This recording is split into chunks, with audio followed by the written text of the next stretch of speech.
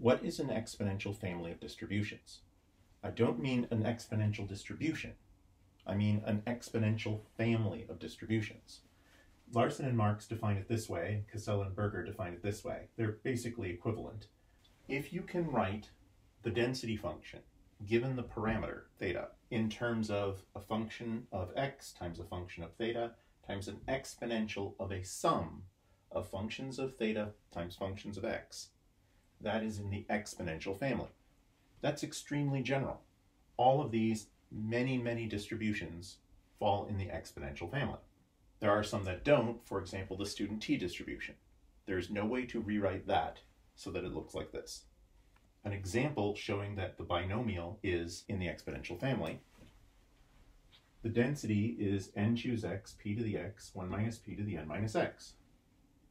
You can write that as e to the natural log of that same expression, and then break it up into separate logarithms and pull those out, and then we have an expression that has x and no p in it. So you could multiply by 1, and 1 could be the function of p. A function of x times a function of p. A function of x times a function of p. Note that this requires that n be fixed. If n and p are both parameters, it's actually not in the exponential family.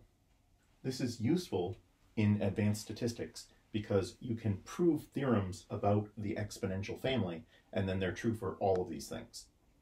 And it helps you to compute things like sufficient statistics, complete statistics, which get used to help you prove that variables are independent, for example.